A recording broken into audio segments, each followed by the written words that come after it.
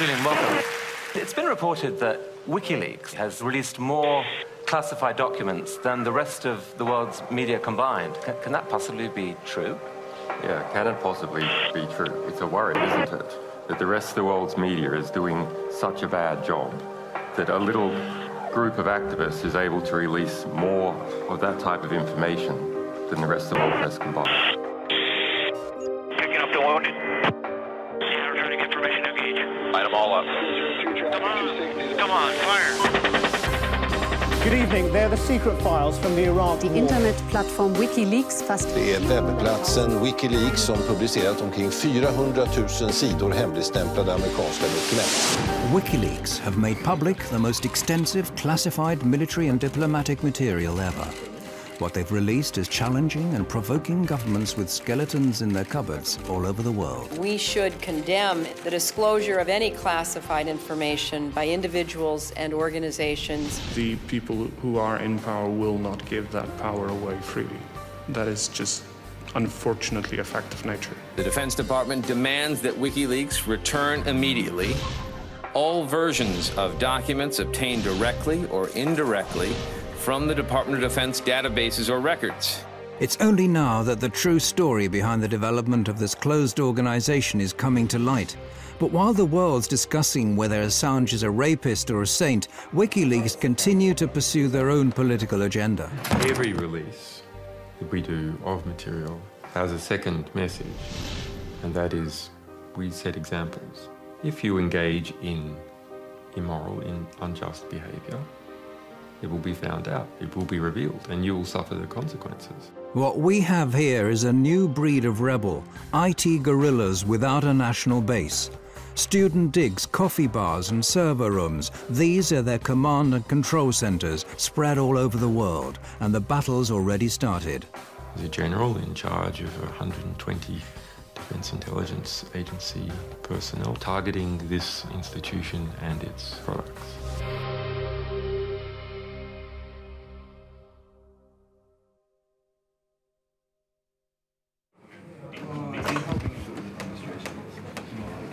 WikiLeaks have become a global force to be reckoned with in record time. It may not be easy to grasp at first, but the release of classified information is just a small step in a long-term political and ideological battle.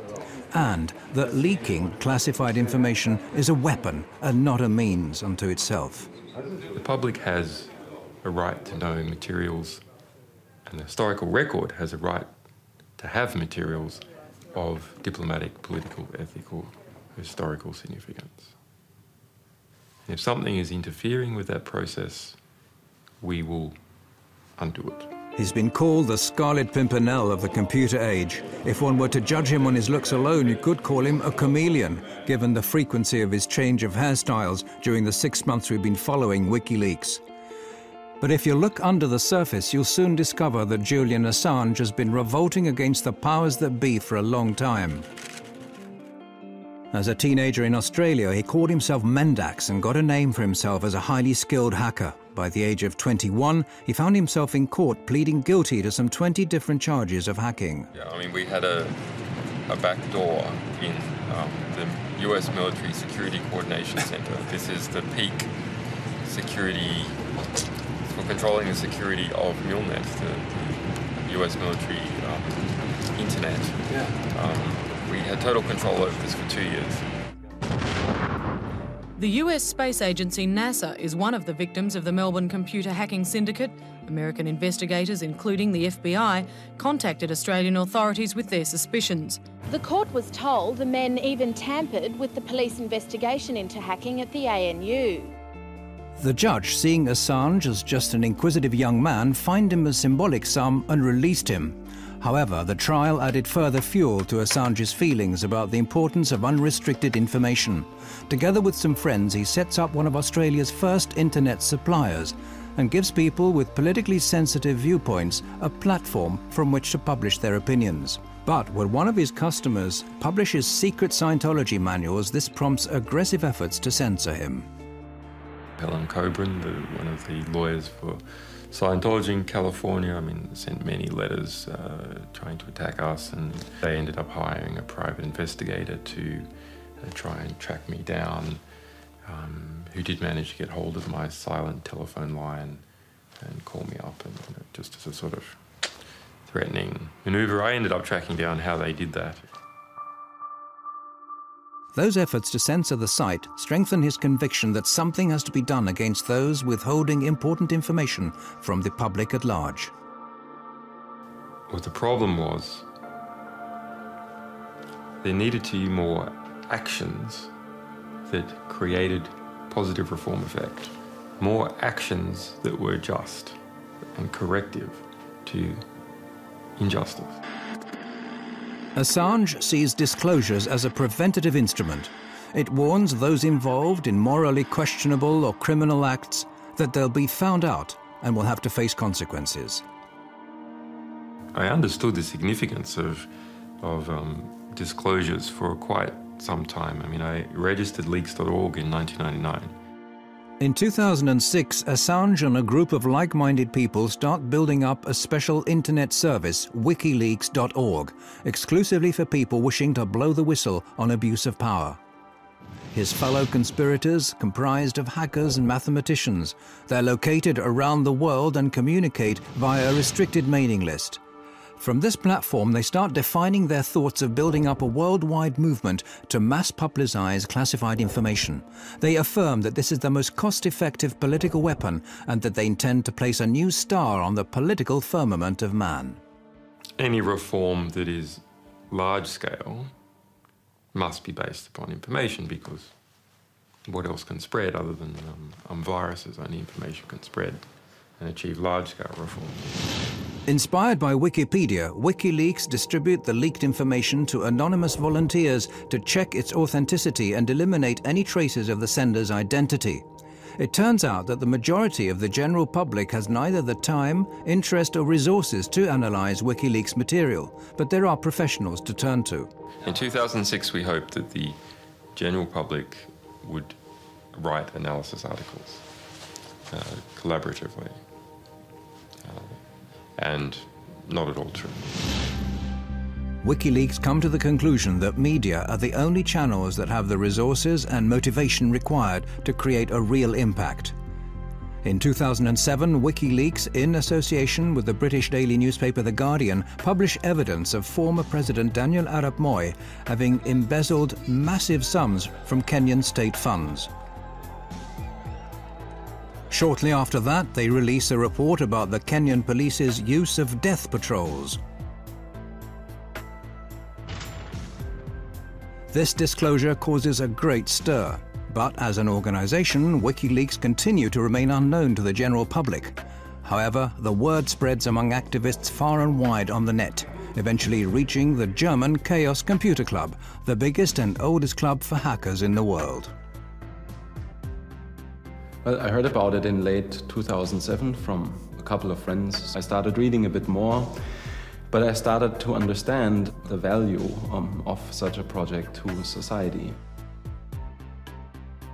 The politically engaged Chaos Computer Club has been fighting a long-term battle for free access to information. One of its members, Daniel Domscheit-Berry, is quick to recognize the common ground between his view of society and that of WikiLeaks. He quits his job as a computer consultant so as to devote all of his time to the new organization.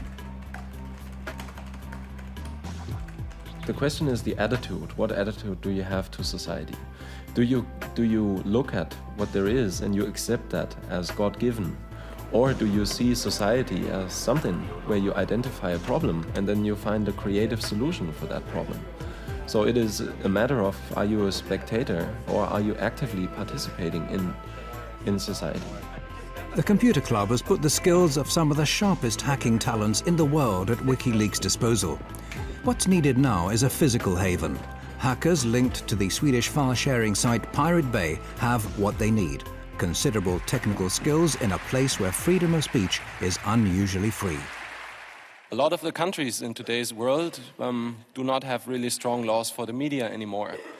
But a few countries, like for instance Belgium, also the United States with the First Amendment, and especially, for example, Sweden, have very strong laws protecting the media and the work of investigative or general journalists. So from our perspective, this is something. If there are any Swedes here, you have to make sure that your country is really one of the strongholds of freedom of information. Sweden has a enviable, although far from perfect, record in protecting publications. It has a practical record within the past few years of protecting internet publications against censorship. And it's precisely Sweden's unique freedom of speech law that prompts WikiLeaks to locate their main site in this unpretentious basement in one of Stockholm's inner suburbs. Det började med en tunneltjänst, att de skulle tunnla trafik här igenom för att kunna kringgå vissa IP-bandningar och sånt som har skett i andra länder där som inte gillar WikiLeaks. Men senare så valde de att ställa även en maskin här där de publicerar materialet ifrån. PRQ offer their customers total secrecy. Their systems prevent anyone from eavesdropping either WikiLeaks chat pages or finding out who sent what to who. Vi erbjuder dels anonymitetstjänster, så kallade VPN-tunnlar, där en klient från utsidan ansluter till våra maskiner som sedan laddar ner den informationen de vill ha. Så om någon försöker spåra dem ifrån slutstationen, så att säga, där informationen kommer ifrån, så kommer de bara komma till våra maskiner. Och härifrån så lämnar inte vi ut några uppgifter om vem som hade det IP-numret vid det här tillfället. PRQ have a track record of being the hardest ISP you can find in the world. There's just no one else that bothers less about lawyers harassing them about content they are hosting. And it's just the attitude that, let's say, works very well with what WikiLeaks was set out to do. Här är våran serverhall. One reason why WikiLeaks need PRQ is that their operations are protected by Sweden's strict freedom of expression laws. Laws which PRQ exploit to the full. Vi accepterar allting som faller under, som är lagligt enligt svensk lag. Så accepterar vi precis allting. Oavsett hur omoraliskt eller förkastligt det kan vara i övrigt så väljer vi att inte göra några moraliska bedömningar. Det är en informationsbomb som står och väntar istället för de konventionella vapnen. Och förhoppningsvis så kan den här informationen på något sätt stoppa några av de konventionella vapnen. Det är min förhoppning. And we aren't talking about any old information. It's from these servers at PRQ that WikiLeaks has, for example, made public a manual from the United States Guantanamo Bay Detention Center. A military manual leaked on the internet is revealing details of the way terrorist suspects are being treated at the U.S. naval base at Guantanamo Bay in Cuba. It tells of the use of solitary confinement and humiliation to break down the detainees mentally. Human rights groups have for years been asking the US administration for access to this manual. If you censor important material of this type, we're not just going to criticize you. We're going to take the material that you tried to censor and we're going to spray it all over the world. And we're going to stick it in our archives in a way that's never going to disappear and encourage everyone to get copies of it. WikiLeaks' battle against censorship knows no geographical frontiers. The next step is to publish an internal report commissioned by the multinational trading company Trafigura, who are alleged to have dumped toxic waste in the Ivory Coast that caused tens of thousands of people to seek medical care. The Guardian newspaper was going to produce a big story on this, and as a result, they were gagged. The company obtained a secret order in court to gag all the press in the UK from reporting anything related to the content of that report and the fact that they had been gagged. In the US, hackers discover that the Republican presidential candidate Sarah Palin is apparently bypassing US transparency laws by using a private email account to conduct government business. WikiLeaks publishes her messages. After just 2 years, the site's made public over 1 million secret documents, but WikiLeaks as an organization continues to be largely shrouded in secrecy. Only Julian Assange and Daniel Domscheit-Berry appear in public, the latter under the pseudonym Schmidt. Okay, hello everybody. My name is Daniel Schmidt, this is Julian Assange. We're here to make a short presentation about the WikiLeaks project. According to The National, which is something that we are kind of proud, it's one of the last quotes we had. So The National has said that we have produced more scoops in our short existence than the Washington Post in the last 30 years.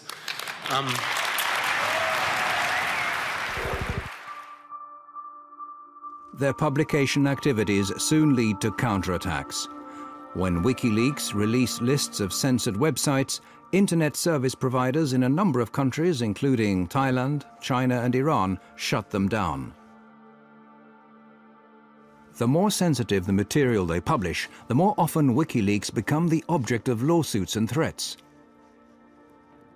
WikiLeaks now attracts the attention of the US intelligence, who, in a classified report, claim that the site is a threat to national security and suggest ways of shutting it down. Priority is put on finding the individuals leaking the information. The US intelligence, however, only managed to keep the report secret a short while before it's leaked to WikiLeaks. It now becomes obvious that WikiLeaks need to find more and safer havens from which they can publish their information. A sequence of events now starts on an island in the middle of the North Atlantic, which, while it leads to more censorship efforts, will also create new opportunities for WikiLeaks.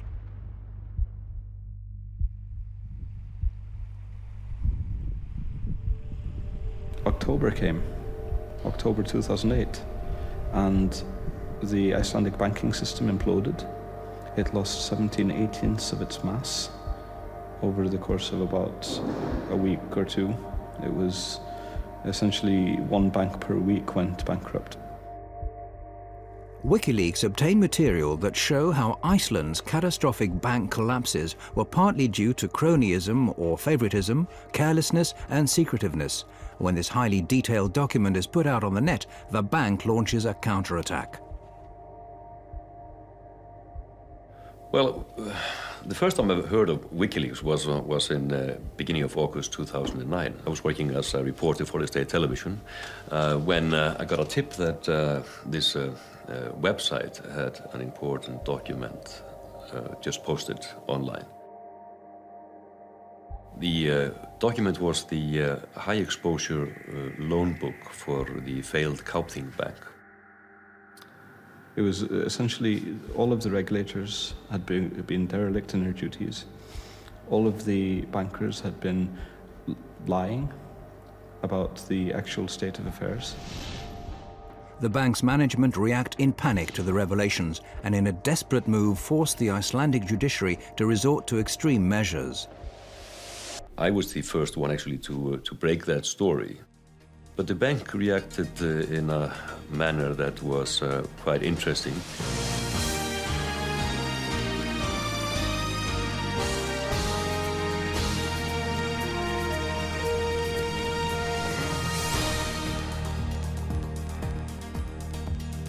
Gott kvöld, nú hefjast fréttir, laugardaginn 1. ágúst. Samt ekki allar þær fréttir sem við ætlum að segja ykkur.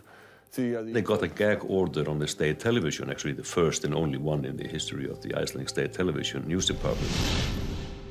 Allir geta nálgast þau á vefsíðunni wikileaks.org, wikileaks.org. The leak lays bare the disastrous effects of the cronyism inherent in Iceland. We had failed as a country because we had not been sharing the information that we needed. We were in the middle of an information famine. That sort of eventually led to this just, let's get the WikiLeaks people here, and then when they were here, we just went, okay, is there anything you want us to do?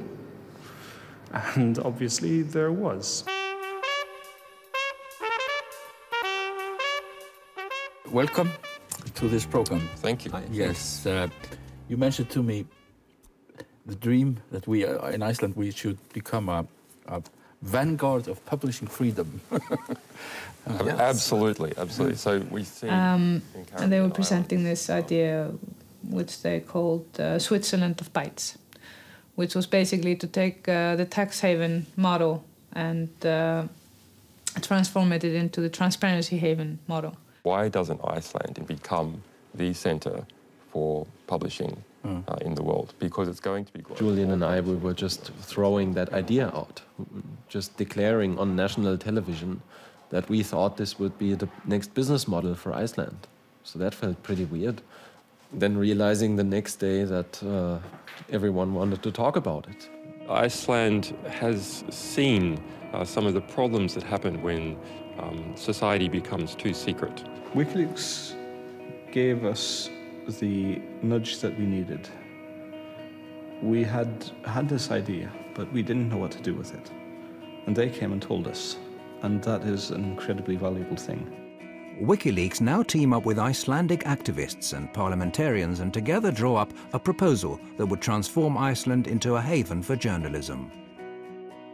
Herbert and I, and Birgir Jónsdóttir, and Rob Kongreip, and Julian Assange, the five of us sat in this hotel room for about 4 or 5 hours and wrote the entire proposal from scratch. The proposal is adopted unanimously by Iceland's parliament. Just getting a bill accepted in the parliament is nearly impossible. And this is actually this is a huge victory for the parliament to have a proposal of this nature passed through the parliament with everybody saying yes. It's also a victory for WikiLeaks, who are now not only using disclosures as a weapon, but also directly influencing freedom of expression laws. The entire hacker world behind WikiLeaks is growing increasingly confident that their visions will lead to an improved society. Well, I think people that are dealing with systems, and technologically oriented people are dealing with systems, they understand systems pretty well. And if you look at society, that's just yet another system. The people involved with WikiLeaks are exactly the same as me and the other people who are fighting this fight, in that they are information activists first and foremost. They believe in the power of information and power of knowledge, and the importance of allowing everybody to have both of those.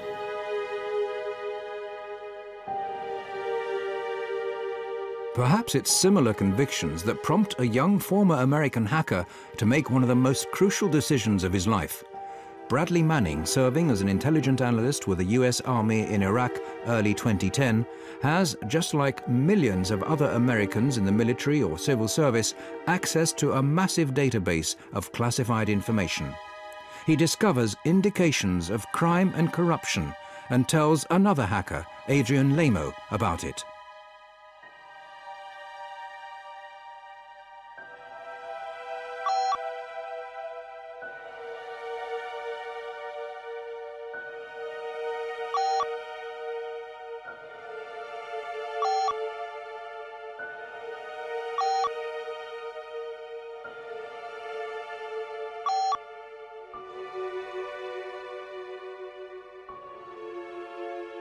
Manning writes that he sent hundreds of thousands of military and diplomatic reports to WikiLeaks, the biggest leak ever.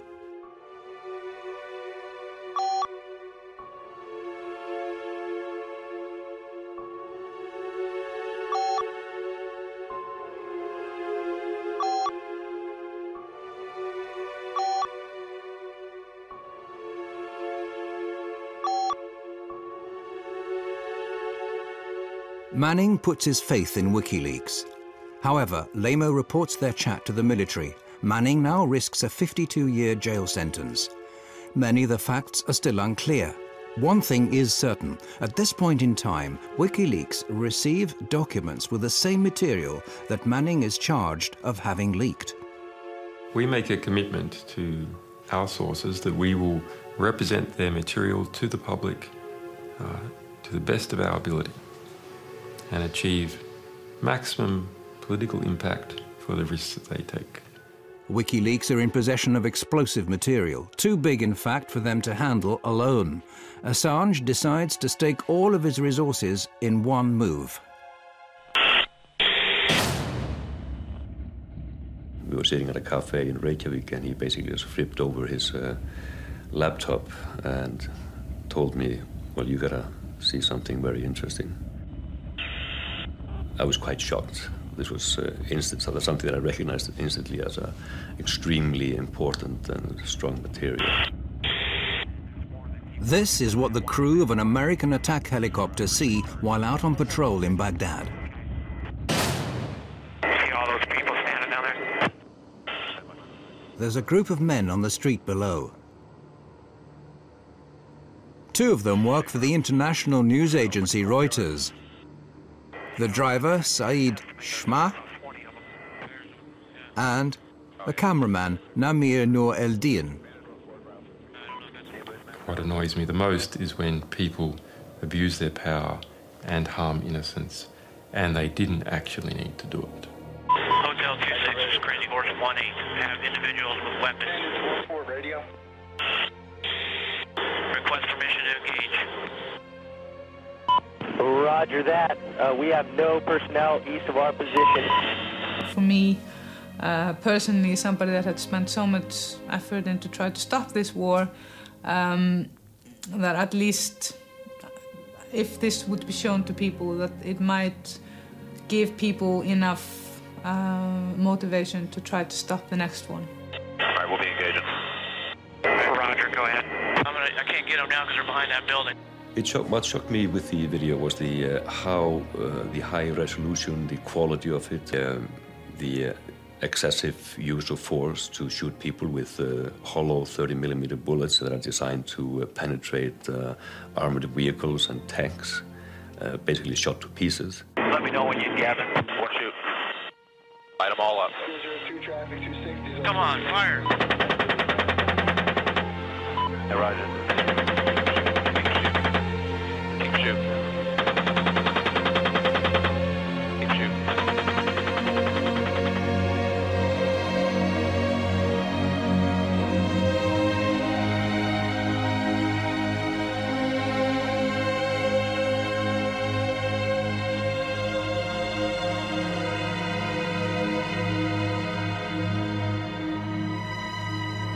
Different people argue that it was right for the United States to be in Iraq, or wrong to be in Iraq, but nonetheless, in this incident, even if you argue that it was right for the United States to be in Iraq, even if it was right for them to be in that suburb at that time with a helicopter overlooking this wounded man crawling the street, it was not helpful for the United States for that wounded crawling man to be shot. Yeah, we got one guy crawling around down there, but yeah, we definitely got some. We're shooting some more. Better. The Reuters employee, Saeed Shma, has been seriously wounded. He's getting up. If he has a weapon though in his hand? No, I haven't seen one yet. It is very important to offer a voice to the voiceless. Nobody really believes the people on the ground when they're trying to tell what the war crimes are occurring, and that happened to the people there. So I offered to help with this in any which way possible. Bushmaster Crazy Horse, we have individuals going to the scene. Looks like possibly picking up bodies and weapons. Let me engage. Hey, we need to stop that so we can get down there. Can I shoot? Do you see my location? To engage individual. Picking up the wounded. Yeah, we're trying to get permission to engage. Come on, let us shoot. A father driving his children to school catches sight of the injured man and stops to help him.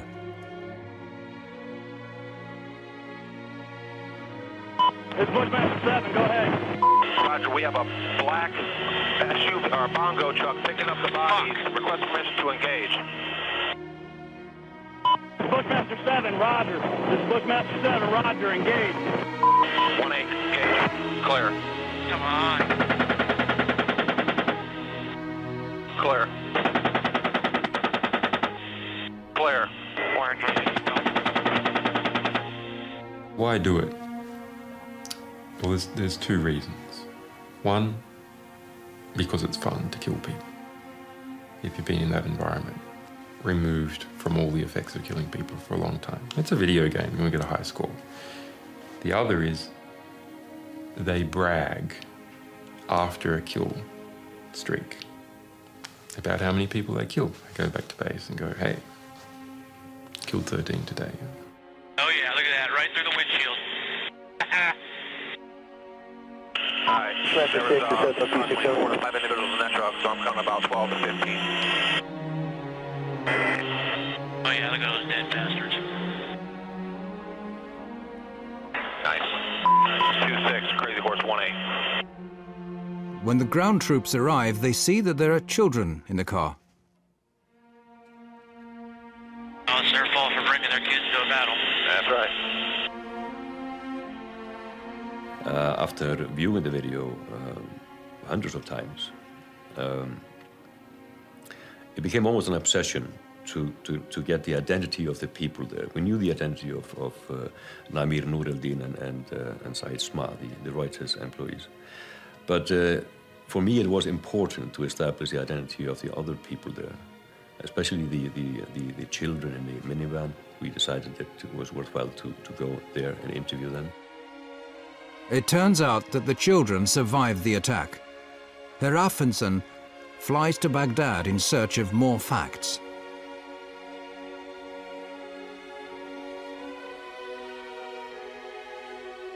Gerist hér á þessu horni í Al-Amir-hverfinu í austurhluta Bagdad 12. júlí 2007. He traces the whereabouts of the children and shows the helicopter film to the victim's family. يعني يشيل أطفال بالسيارة يعني مسلح هذا ويشيل عائلة ويعني ينزل يشوفه يفتح الباب غير هو كاميرات عنده وطيار وهاي غير يشوف يعني مشاعره. I think we could fairly establish fairly well from a journalistic point of view that the reason why the minivan was there was basically a coincidence that the driver stumbled up on the scene. He was driving his kids to a tutorial. يعني الزوج ما سوى شيء غلط، نقض جريح بأنه هو يساعده، بس كانوا أطفاله وياه بالسيارة. يعني شنو مشاعره؟ شو أقوله؟ شنو ذنبه هو من ضربوه وجهاله وياه بالسيارة؟ يعني ما لهم كل ذنب. On the 5th of April 2010, WikiLeaks publishes the Collateral Murder film. The impact is no less than extraordinary. Disturbing footage apparently showing civilians being killed by the US military in Iraq. It was leaked from within the defense community to a website. Ja, det var på sajten WikiLeaks som den här kontroversiella videon lades ut. WikiLeaks har kallats en maktfaktor i det nya medielandskapet. Och vissa menar att det här är... By putting all their resources into the helicopter video, WikiLeaks have managed to attract the attention of some of the biggest players in the news business. This is precisely what Assange needs to help him handle the rest of the leaked US material. I had been looking at this release and studying it and understanding how to come up with a way to deal with such a tremendously large volume of material that would actually not simply drown any one organization. Assange proceeds to contact the New York Times, The Guardian and Der Spiegel. He manages to persuade the chief editors of these globally respected papers to publish his material in a coordinated fashion, with Assange pulling the strings. What is new is us enforcing cooperation between competitive organizations that would otherwise be rivals to do the best by the story, as opposed to simply just doing the best by their own organization. In late July 2010, the Afghanistan reports are published at the same time and day. En av militärhistoriens största informationsläckor väcker starka reaktioner. Well, one of the biggest leaks in US military history has exposed several cover-ups over the war in Afghanistan. The real story of this material is that it's war. It's one damn thing after another. The publication of the material is met with praise as well as strong criticism. The Defense Department demands that WikiLeaks return immediately to the U.S. government all versions of documents obtained directly or indirectly from the Department of Defense databases or records. For the first time, WikiLeaks are now facing criticism that they find hard to respond to. The material includes the names of civilian Afghanis, putting them at risk of being targeted by the Taliban. The battlefield consequences of the release of these documents are potentially severe and dangerous. Mr. Assange can say whatever he likes about the greater good he thinks he and his source are doing, but the truth is they might already have on their hands the blood of some young soldier or that of an Afghan family. Releasing classified material can be very risky, but Assange says that the end justifies the means. We would have had to have released all this material without separating out any of it, or released none. The value, the extraordinary value of this historic record to the progress of that war and its potential to save lives outweighs the danger to innocence. WikiLeaks now takes steps to avoid making the same mistake again. Their next publication, 400,000 military reports from the Iraq War, are painstakingly edited and names removed. They also start reinforcing their network of experienced journalists. Hey. Okay, so two spicy venti beans. How are you? Ian Overton is editor of the independent London-based Bureau of Investigative Journalism, who are now going to analyse the material and produce their own documentaries. It was a frantic rush of getting the best people we could on board, and we drew up a team of 25 people over a weekend, and my phone went red hot calling people. It was Saturday night in the middle of August, and about sort of 5 or 6 of us at the Bureau met with Julian. About an hour later, I ended up sort of leaving the place with a USB stick full of 400,000 classified military documents. The material is essentially an encyclopedia of this war, with reports issued day by day, hour by hour, corpse by corpse. Absolutely unfiltered. These are the reports written by people on the ground straight afterwards. It's kind of the day-to-day war through their eyes. And that's new. We haven't been able to do that before, ever, really. The material tells of tens of thousands of civilian casualties, figures that the US have withheld to date, and the widespread practice of torture that the US said they'd put a stop to is still being practiced by their Iraqi allies.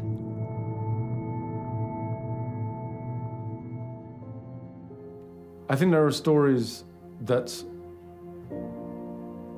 cause you, to be filled with grief. Some are incredibly harrowing. I mean, you do have children tortured to death or shot in front of parents, and it's not material you can read and not be affected by. When I was reading the reports, you read a young American soldier writing in a very, very bureaucratic, anodyne, sterile way about a father who's driving his children back home, and he's going too fast, and they open fire at the car. And the father, fearing that his children will be hit, calls all his children to lie on the floor. All of the children are killed, 3 children. And the way it's written up is, it's called an escalation of force. You know. It's not an escalation of force, it's a killing. It's horrific.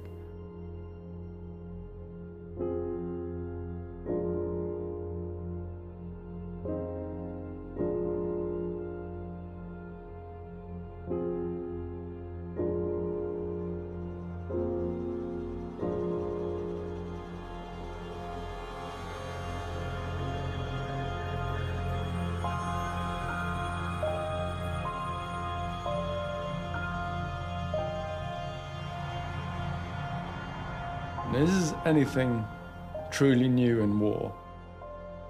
War is hell. Awful things happen. And what these logs tell us is that war is hell. They don't hide from the truth. They're not spun by a military spin doctor talking in an air-conditioned conference room in the green zone. This is visceral, unequivocal death written in raw detail.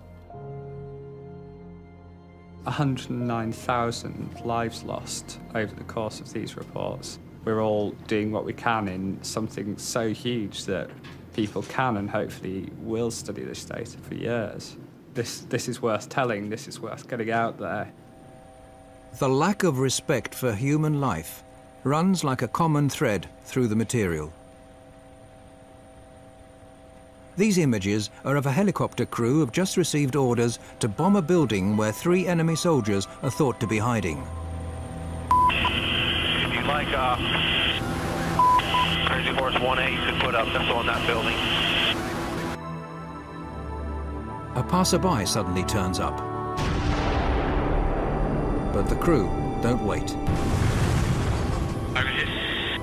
You lost a missile. The crew could have waited until the man had passed. This is perhaps a measure of how human life was valued in Baghdad. Private cars being pursued by an attack helicopter.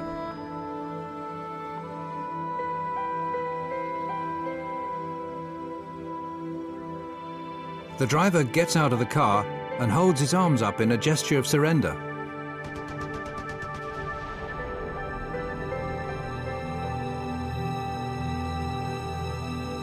The more horrific the discovery the investigators in London make, the more they get the feeling of being threatened. It gradually becomes obvious that someone's watching their office. I do know that I'm being listened into and monitored by forces, I don't know. I've received strange text messages from anonymous sources. I've received death threats. They're not very nice, clearly. And particularly the one that talked about my children. I just think that was a bit unnecessary. There's op-eds in the Washington Post saying that our personnel should be kidnapped from Europe.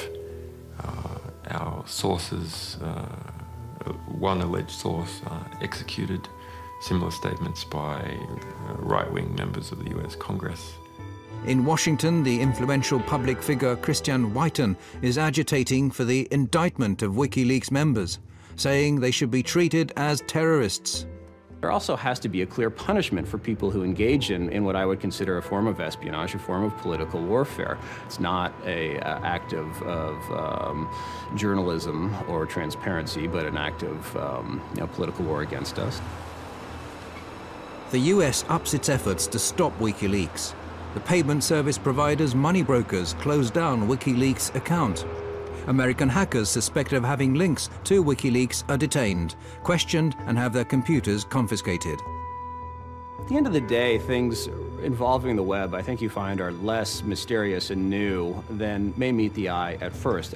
If you just go beyond, I'd say, the surface, you'll find telecommunications companies that are hosting the servers or hosting the companies that in turn host this information and have made this possible.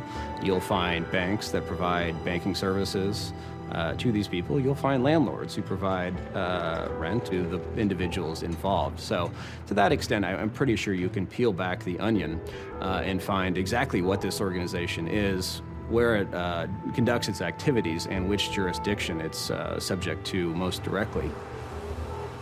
However, the stronger the attacks, the greater the support WikiLeaks receive.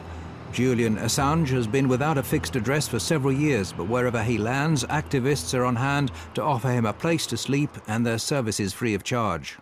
People love the idea of an out-of-control investigative journalist who's trying to take on governments. The story of some quasi-romantic, fleet of foot, Scarlet Pimpernel character in the form of Julian Assange darting in the cyber shadows. It's very appealing. I am very pleased to be amongst so many people I can respect I don't think I have ever been... Assange is an ideal media figure. He's been portrayed as the Lone Ranger of the information age. Who to? Arnie. You are the only one which is sounding like a pure angel. Me? Yes. A pure angel? Yeah, That's just the hair. Praise and prizes have been poured over WikiLeaks. Time magazine has included Assange on a shortlist for the world's most influential man. You should remember Solzhenitsyn's words that in the right moment, one word of truth outweighs the world. But all is not quiet on the WikiLeaks front. Assange is aware that the Iraqi material that's shortly to be released will generate even more anger. In August, he travels to Sweden. He applies for a residence permit to obtain the protection of the world's most extensive freedom of the press law. Kväll, efter dagar av spekulationer så kan Rapport nu avslöja att Piratpartiet tar över ansvaret för säkerhet och drift av sajten WikiLeaks dataservrar. Does this mean that WikiLeaks is becoming even more Swedish? I hope so. To start with, everything goes well. Julian Assange is welcomed with open arms. He's invited to major political and trade union venues. And there are calls that he should be awarded the Nobel Peace Prize. Julian Assange gör en blixtvisit i Stockholm och när svenska medier får höra om besöket börjar telefonerna gå varma. Ingen vill missa mannen bakom sidan som gjort fler avslöjanden under sin 3-åriga livstid än vad många nyhetsredaktioner tillsammans lyckats med under årtionden. A couple of days later, the picture changes dramatically.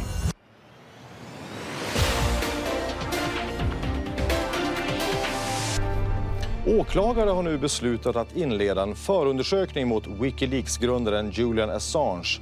WikiLeaks grundare Julian Assange förhördes igår kväll. Swedish authorities have issued an arrest warrant for WikiLeaks founder Julian Assange. He's accused of rape and molestation. On the 20th of August, Assange is accused of rape. The alleged crime is immediately leaked to the world press. Behind the accusation are 2 women who had casual relationships with Assange. The women don't make any public statements, but the important evening paper Aftonbladet publishes an anonymous interview with one of them, which states that what started as voluntary sex subsequently became what she described as abusive. But she's not afraid of him, and he's not violent. All right, Julian Assange, the WikiLeaks founder and the target of the rape allegations, joins me now on the line. Thank you so much for speaking to us, Mr. Assange. What do you think about this? Clearly it is a smear campaign of some kind. Well, I came to Sweden as a refugee publisher involved with a extraordinary publishing fight with the Pentagon where our people were being detained with an attempt to prosecute me for espionage. So I'm unhappy and disappointed with how the Swedish justice system has been abused. Assange says he never forced anyone to have sex and that the judicial system has been misused. He implies that he's a victim of personal revenge and US pressure. That troubled a lot of us that had worked with the organization, the way this case was mixed with WikiLeaks. The way, of course, there must have been a party at the American embassy in Sweden when they read these news. It's like, yes, we don't have to do anything except just to pass this on. But whatever the truth is, a shadow has now been cast not only on his but also WikiLeaks' name. The rape allegations lead to a storm of protests from WikiLeaks. WikiLeaks has become the sensation because the 2 last big scoops, and the only scoops that have been actually played into the hands of the mainstream media, are sort of WikiLeaks versus the US or Julian Assange versus the Pentagon. This is not what WikiLeaks is about. It is a site that focuses on all sorts of leaks from all over the world. It has weakened the organization. That is my perception. Too much focused on one person, and one person is always much weaker than an organization. The difference of opinion began when Assange decided to put all of WikiLeaks' resources into the giant American disclosures, and it's now grown into a serious source of discontent regarding how the organization should be run. I think the wisest thing to do would have been to do this slowly, step by step, to grow the project. That did not happen. What happened was to pick out the biggest releases, to release these, to put all effort, all resources, everything we had into producing these releases. Other voices join in the criticism, some through anonymous media interviews, and now it's Assange's turn to look for leaks. This is an extract from a chat between Domscheit Berry and Assange.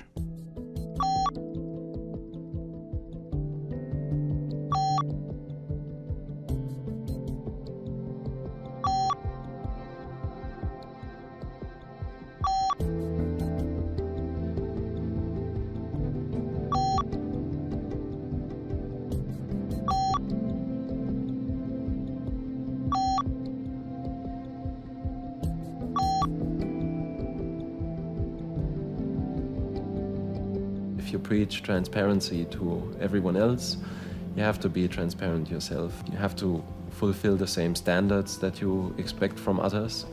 And I think that's where we've not been heading into the same direction philosophically anymore. The argument ends with Daniel and several others quitting WikiLeaks. Eventually this ended with me arguing with Julian about basically his dictatorial behavior, which ended in Julian saying to me that if I had a problem with him, I could just piss off, I quote. Those who quit the organization build up their own site on the quiet, OpenLeaks, to be run without an authoritarian editor and serve purely as an online distribution service, helping people deliver material anonymously to the media. OpenLeaks is a technology project that is aiming to be a service provider for third parties that want to be able to accept material from anonymous sources. Well, I'm inclined not to talk too much about the few people that have decided that their interests are not with the WikiLeaks anymore. But what I hear is that some of the people are contemplating to open up their own website with the same ideal as WikiLeaks, and I think that's an excellent idea, and I wish them well. I think it's the more the better. WikiLeaks continues to pursue its set strategy, which leads to massive media reaction when the next part of the material is published. I can't think of any case where a satellite news channel, the BBC Radio World Service, terrestrial channels and broadcasters and the internet are all going to go at the same time on a story. This disclosure is about the truth. They're the secret files from the Iraq war. Internetplattform WikiLeaks. Det är webbplatsen WikiLeaks som publicerat omkring 400 000 sidor hemligstämplade amerikanska dokument. So let me just say, with regards to the allegations of not intervening when coming across detainee abuse, not true. The Iraq leak hits the headlines around the world. Thanks to Assange's strategy, the leak has a huge impact and greatly boosts WikiLeaks' resources. Now 40 volunteers are brought in to work more or less full-time for the organization, with another 800 people available for specific tasks. WikiLeaks are well into planning the release of future disclosures. But first, there's still the final part of the US material to be released. For this latest release, we have chosen a different methodology. We have tried to pull it out over time, rather than having it all go out in one hit. This time, however, the new material contains disclosures the consequences of which are far harder to assess than previous releases. Nu är de ute, de första av tusentals handlingar med hemlig amerikansk diplomatpost. The United States strongly condemns the illegal disclosure of classified information. In a storm of criticism, WikiLeaks are accused of threatening world peace. Are they and their media partners sufficiently competent to gauge the consequences of releasing hundreds of thousands of diplomatic dispatches, covering everything from nuclear reactors in Iran to Saudi Arabian domestic policy? Or is it again a matter of the end justifying the means? For Christian Whiten, things are much simpler than that.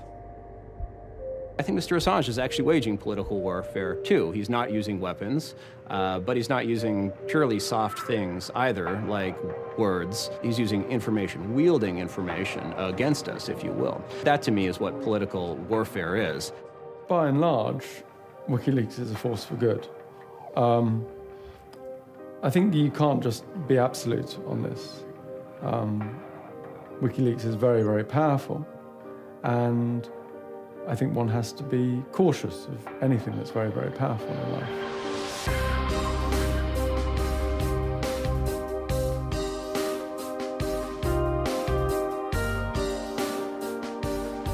WikiLeaks' website may disappear again tomorrow, or it may suddenly reappear in 1,000 other locations. History is still in the process of being written, and the rape allegations are a long way from being settled.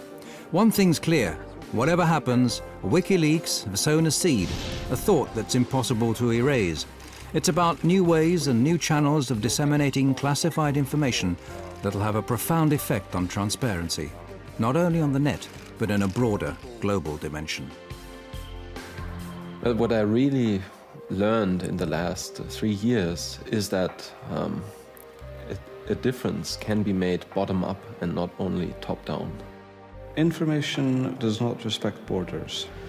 States are going to have to rethink how they approach information.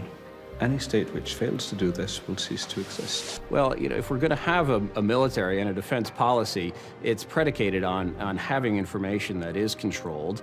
Of course, we're a democracy. We're one of the most open countries, I believe, in the history of the world. But information has to be protected in certain circumstances and denied to the public. Democracy without transparency is no democracy. I mean, that's just an empty word.